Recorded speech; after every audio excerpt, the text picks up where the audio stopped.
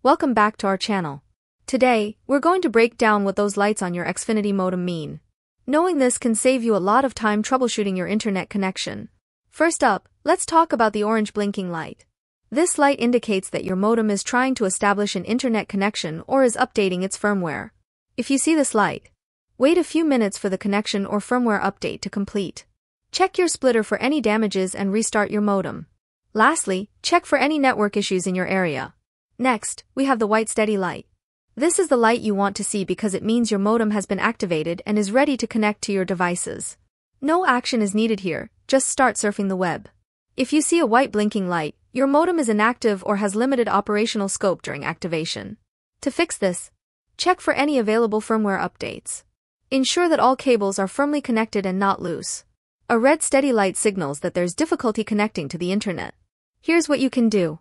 Contact Xfinity support to check the health of your connection. Check for any power outages in your area.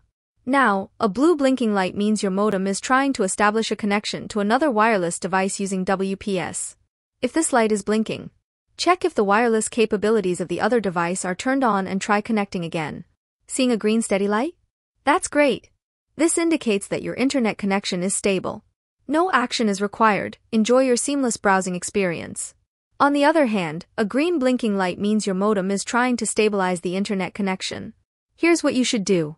Wait for about 15 minutes to see if the connection stabilizes. If the light continues to blink, contact Xfinity support for further assistance.